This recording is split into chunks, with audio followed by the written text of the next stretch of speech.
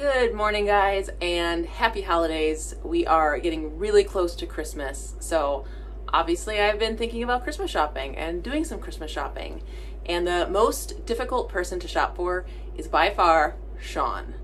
And he's an adult, he has everything, he has a boat, so what on earth do you get somebody who already has a boat, has everything, lives on a boat, has very little space for stuff?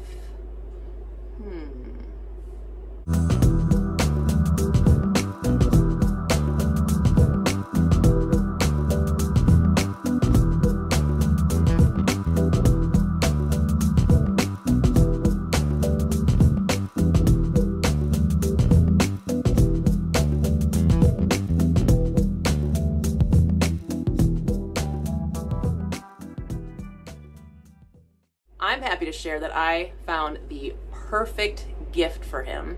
A yacht, and not just any yacht, a beautiful Nordhavn 68 called Hokulani. She's our neighbor here at Shilshole Bay Marina in Seattle. We walk by here all the time, and I was fortunate enough to get Shawn a full boat tour. And thanks to the amazing team at Seattle Yachts, Shawn is going to give you guys your own full walkthrough tour today. So this boat is absolutely incredible. It's got a hot tub, so it's by far the hottest boat for sale in Seattle right now. It's absolutely gorgeous inside. It's got pretty much everything anybody could ever need in their life for a boat. So let's get aboard and show you around. You guys are gonna love it. She's beautiful.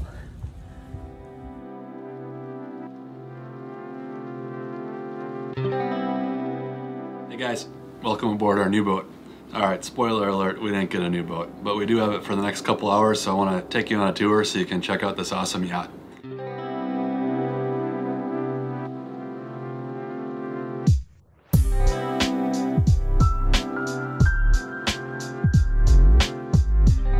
We're on board Hokulani. Hokulani is a 2007 Nordhavn 68, so it measures 68 feet in length. This is hull number 5. I think right now they're up to like 36 or 37. 63 feet at the waterline, measures 20 feet 4 inches wide, so that's the beam, and the draft is about 6.5 feet. The no load displacement of the boat is 156,000 pounds, and she tips the scale fully loaded at just over 200,000 pounds. So very impressive boat. Let's get started at the stern, and then we'll make our way forward through the boat.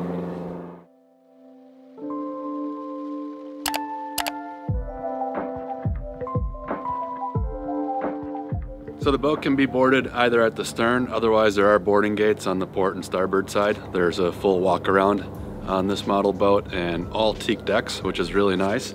If you're planning to use the boat in Europe, this boat has a passerelle, which is a platform that can be deployed out of this pocket of the boat. And then there is walkways into the cockpit on either side. So there's a door here, or there's a door on the starboard side. Nice swim platform, again, teak decks, stern staples. You got some rod holders, so you can do a little fishing while you're underway. The shore power is located at the back of the boat. I presume there's also shore power at the front, but here's a 50 amp with a Glendenning powered cord retractor. And then on the starboard side over here, if your shore service allows, this is a 100 amp shore power connection. So up just 2 steps, we're now in the cockpit. There's a stern station as well as 2 stations up on the Portuguese bridge, wing stations for operating the boat. So in the stern station, there's engine, shift, and throttle controls. There's bow and stern thrusters. This is a hydraulic boat, so the bow and stern thrusters are hydraulic.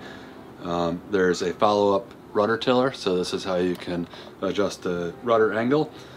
There is windlass controls, and these are for the warping winches. So if you're doing med mooring, you can adjust, you can retract or pull in the warping winches from here. Also engine start and stops in the stern station. Continuing, there's a nice area for outdoor food prep. So nice solid surface countertop with a sink. And then off the starboard is a huge stainless barbecue. This is propane. Large grilling surface. Looks like an infrared burner and a warming rack on top. This is where you can make all of your favorite steaks. Maybe grill some shrimp, burgers, whatever it is that you like to grill. Another warping winch here on the port side of the boat. These can also be operated with foot controls. There's a foot control just under my foot. And then I love this huge table where you can dine outside. And this isn't the only place that you can enjoy in the exterior of the boat. As we work our way up a few decks, you'll see some other places as well. But large table with a forward-facing aft bench. And then you can also put a couple freestanding chairs on the front side of it so that you can get 8 or 10 of your closest friends to join you while you're cooking a steak right off of the Barbie.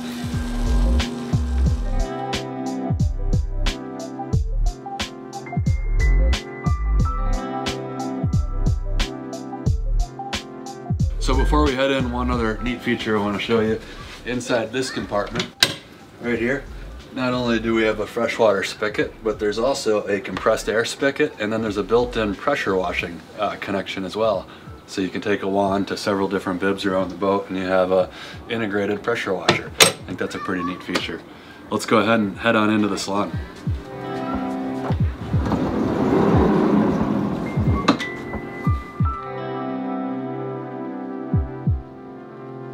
First impression is it's a really rich and warm interior. Really love the woodwork. I like how the headliners aren't the typical vinyl wrapped headliners. These are actually painted wainscoting, so that wood gives it a really nice look. Other neat things about this boat, being a larger boat, the furniture is freestanding versus being built in. So it's the type of furniture that you would have in a regular household. So nice couch, 2 chairs to either side of the couch, a big ottoman in the middle. And it's really neat. There's little pull-out footstools that come out of either side of the ottoman, which can be used as another place to sit down or as a footstool when you're sitting in one of these comfy chairs. When you're sitting in these comfy chairs, you're going to be watching TV. So on the opposite side of the boat, there's a large flat screen that extends out of this cabinet. So when you're not watching TV, you retract the TV and you have an unobstructed view to your surroundings. Also on this side of the boat is the formal dining area. So there's a dining table with 6 chairs surrounding it.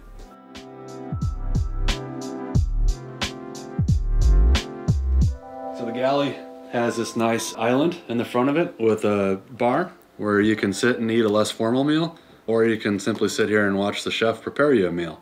Above the island in the galley is cabinets to store all of your china. And it's nice because there's actually doors on the front and the back side of it. So if you're setting the table, you can grab all of your plates from the front side of this and you don't need to walk back into the galley to grab them. Shawn, what's for dinner?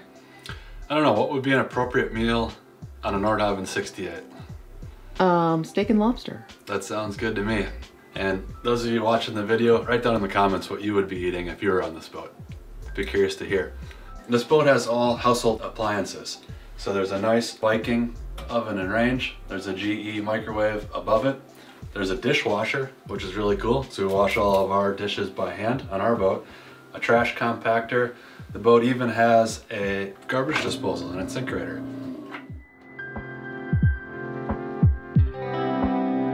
In the galley, you'll also find a sub-zero fridge, your very own espresso station, tons of pantry storage, and large freezer drawers for all the goodies you'll be enjoying on the grill.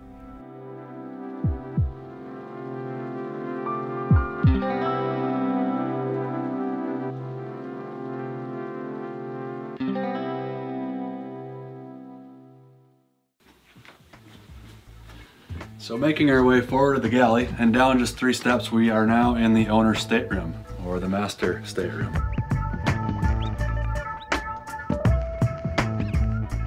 The stateroom is full beam, so really wide, and what that also allows you to do is have a king size bed. We have a full or a queen aboard our boat, but this is a full king size bed. If we had a boat like this, Elizabeth would probably have room for another dog to join us in bed.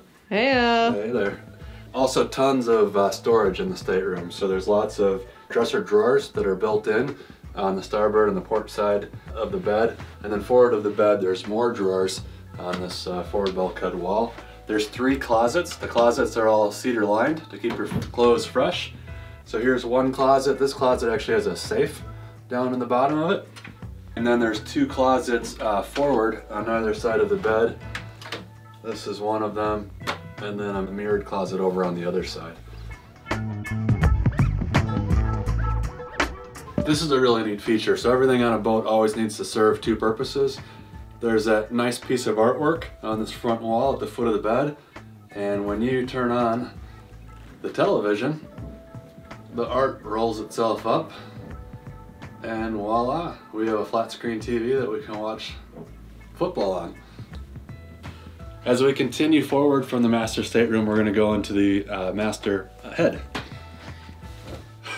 We're now in the master head. Nice sink with granite tops. This sink is really cool. It's a glass bowl, and there's under countertop lighting, so there's a rope light that runs around the diameter of the sink. It's kind of a neat touch.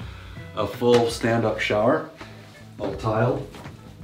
I really like the tile and stonework in here. Full stand-up shower with a... Do you need me to close the door so you don't get water with everywhere? the seat. And then as we continue forward, there's a toilet compartment. Compartment. So you can lock yourself in there and do your business. Aboard this boat, you're never more than a couple steps away from a television. There's actually a TV in the bathroom here, so you can watch TV while you're getting ready. Our next stop aboard the boat is we're actually going to go down one level, and we're going to go into the guest accommodations. There's 2 additional staterooms down there, as well as 2 additional heads. So let's head that way.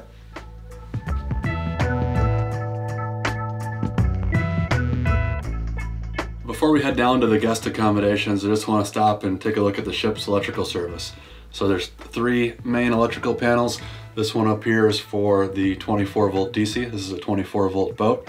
And then the 2 panels below are the AC ship system. So all of the 240 volt service is on this left-hand panel, and all of the 120 volt service is on this right-hand panel. This boat has a pretty impressive electrical service. For the DC side of things, there's 12 8D batteries. It has 1560 DC amps of batteries. And then on the AC side of things, there's 2 generators on the boat. There's a 25 kW and a 20 kW generator. So there's enough power there to power the boat wherever in the world you may be. You may even be able to power up a small country as well with those 2 generators.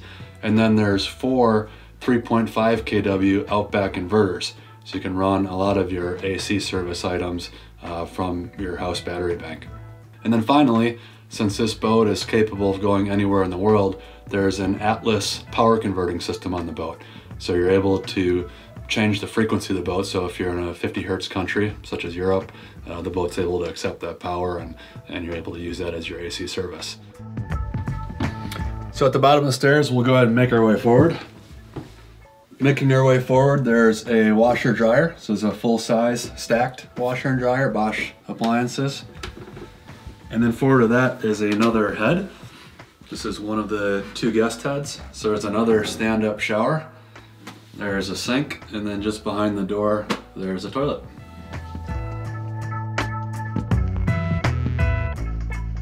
Continuing aft on the hallway are 2 spacious guest cabins. The one to port has bunked beds, a mounted flat-screen TV, and ample storage. Across the hallway is a much larger VIP guest cabin with a full walk-around queen-size bed, abundant closet space, a flat-screen TV, and an ensuite head with a separate shower. But the real fun begins at the end of the hallway. Bet you wondered what was behind the seat-tight door. Welcome to the engine room. Come on in. This boat is a twin-engine equipped boat. It has Lugger 1276 engines, which is a Marinized John Deere engine. The 1276 stands for a 127mm bore piston, and it's an inline 6 design. The engines are turbocharged, wet exhaust.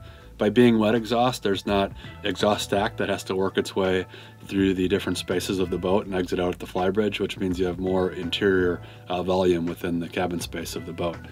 The engines are driving twin disc transmissions, and coupled to the twin disc transmission are 3.5-inch prop shafts. So on the front bulkhead of the engine room, we have a series of battery disconnect switches and switches to be able to parallel the different battery banks. Above that, we have engine controls. There's actually the ability to start and stop the engines from the engine room, which is nice if you're a service tech. You don't have to run up to the pilot house to be able to turn an engine on. And then there's also throttle control, so you can adjust the throttle of the engines from the engine room as well. And there is Murphy gauges. The Murphy gauges allow you to read all the electronic data coming from the engine, such as oil pressure, oil temps, things like that. So this is super helpful when you're doing maintenance and troubleshooting on the motors. On this side of the forward bulkhead, you'll notice a series of valves. These are your fuel selection valves. So this boat carries approximately 3,200 gallons of diesel, and the diesel is stored in 3 storage tanks. These allow you to decide which storage tank you want to direct the fuel into the 80-gallon supply tank. And this is the large aluminum supply tank that feeds diesel to the engines and to the generators. On the opposite side, you'll see more valves on the starboard side bulkhead. These valves are for the oil change system. So one nice thing on this boat is there's integrated tanks to hold waste oil and integrated tanks to hold your new fresh oil. So when you do an oil change, you can direct that waste oil into a storage tank on the boat and then draw fresh oil from an integrated tank, and you're not having to carry around cans of oil and find places to store those on your boat anymore. Now it's all integrated.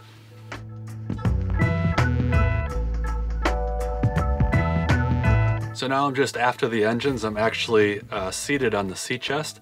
A sea chest is where raw water can enter the boat and then be dispersed through all of the various systems within the boat that require raw water for cooling and such. So a sea chest minimizes the amount of hull penetrations that you have by having the water only penetrate in one place and then being directed to those different things needing that water from that central storage tank. These are the large wet exhaust mufflers for each engine, so there's one on either side of the boat.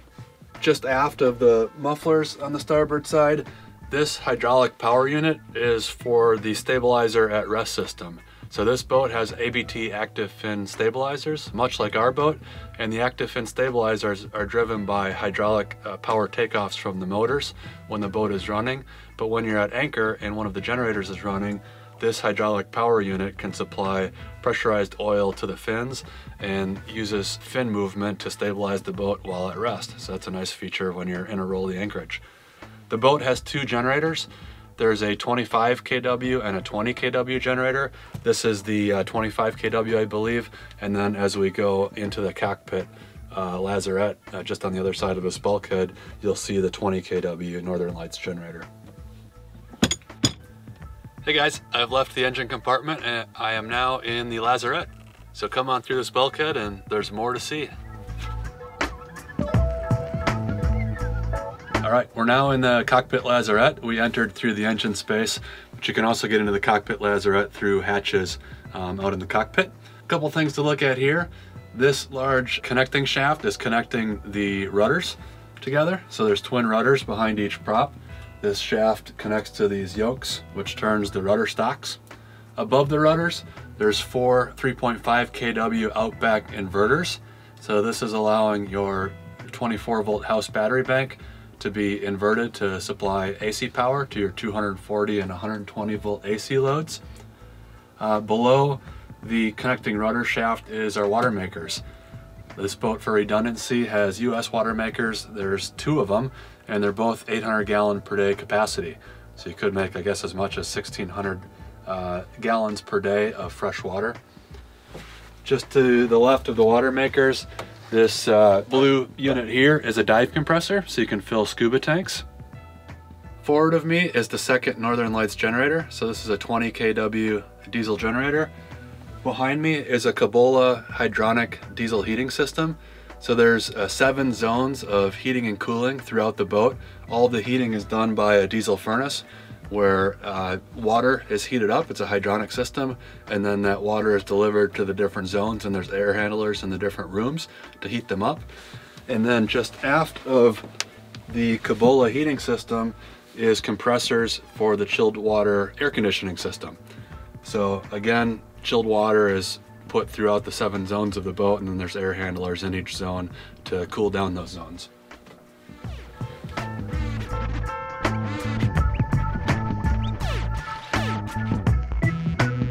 One last thing to point out before we leave is you'll notice there's a lot of cameras on this boat. There's actually 8 pan and tilt and zoom cameras aboard the boat. Some of them are mounted on the exterior, some in the engine room, and when we go up to the pilot house, you'll see where all of those are monitored. It's not every day that I get to admire the engine room of a 68-foot yacht. so I spent a few more minutes looking around before heading up into the pilot house.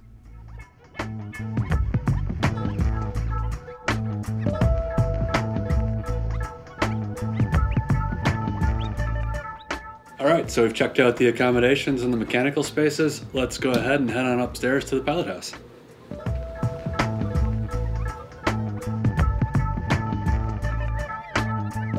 Alright, we're in mission control. This is the pilot house of the vessel.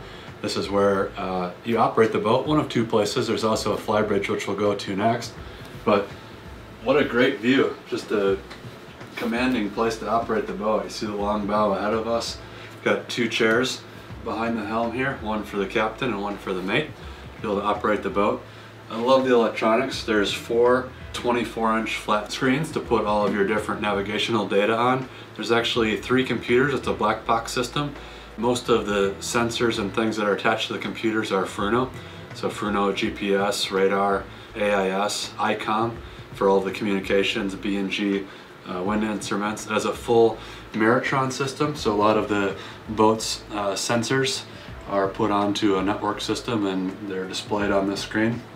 The screen all the way to the left shows the closed circuit TV monitors on the boat, or closed circuit cameras on the boat. Again, there's 8 pan and tilt and zoom cameras. We're running time 0 over on this screen, which is our charting software, and then our Fruno radar right now is displayed on this right screen. But again, configurable to put any data you want on any of the screens. 4 24-inch displays. Above, over on this side of the upper helm, is our monitoring systems for water tanks, black water, gray water. This boat has 150 gallons of black water, 150 gallons of gray, and then 575 gallons of fresh water, which is stored in 2 tanks. In the center of the upper helm is our engine instrumentation. So we have analog gauges. Right below that we have our Murphy electronic gauges. And then on either side of the engine instruments is Fruno displays for GPS, wind, and different data that's being captured by the Fruno system. And then left of that is our hydraulics for the boat, and then our instrumentation for the generators, for the 25 kW and 20 kW generator. Below that we have one of our ICOM VHF radios with mic. Here's our ABT stabilizer controller, and again this has stabilizers at rest. A big destroyer style wheel, hydraulic bow and stern thruster controls. Being hydraulic, these are proportional controls, so the further you throw the lever, the more thrust that you get from the thrusters. The boat's equipped with a yacht controller, which is really cool. That means you can command the boat from wherever you want. You don't have to be at the pilot house or the flybridge or one of the wing stations. You can, wherever you have this controller, you can operate the engines and the thrusters from. So, handy to have.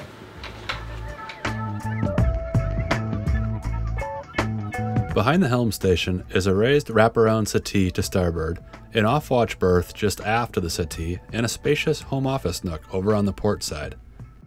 And after you've had enough work, you're only a few steps away from the best feature on the boat.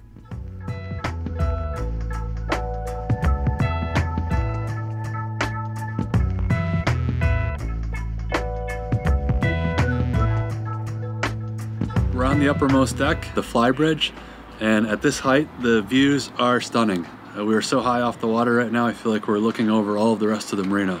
But this is another area where the boat can be operated from. There's dual helm chairs with all of the engine and navigational instrumentation to operate the boat from up here. There's a wraparound seating area with a dining table. And one of the coolest features on the boat is there is a jacuzzi up here. Yes, on the very uppermost deck of this boat, there is a hot tub. I can't imagine what it would be like to be in your favorite anchorage and be sitting here in the jacuzzi with a nice cold beverage, just looking out at everything beautiful. And you don't have to go far for a drink because there's also a fridge up on this level. So hop out of the hot tub, grab yourself a new drink, and get right back in.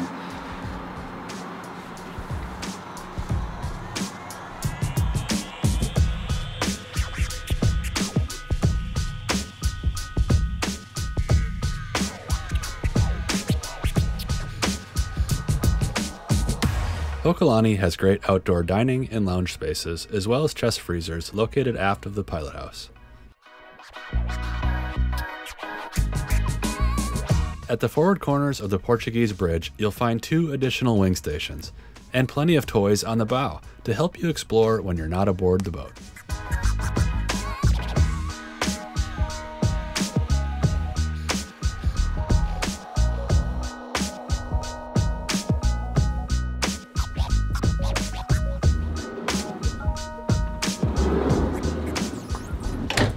Well, unfortunately, that concludes our tour and our time aboard Hokulani. However, fortunately for you, if you're interested in this beautiful yacht, you can find out more about its details by contacting Martin at Seattle Yachts. And a big thank you to the current owners of Hokulani and Seattle Yachts for letting us have some time aboard this beautiful vessel. As always, we hope everybody has a wonderful week, and we'll see you on the next video. Take it easy, guys. Cheers. Thanks for watching. If you enjoyed this video, be sure to like, subscribe, and hit the bell so you'll never miss a video. And let us know in the comments if you'd like to see more boat tours just like this. We'll see you next time.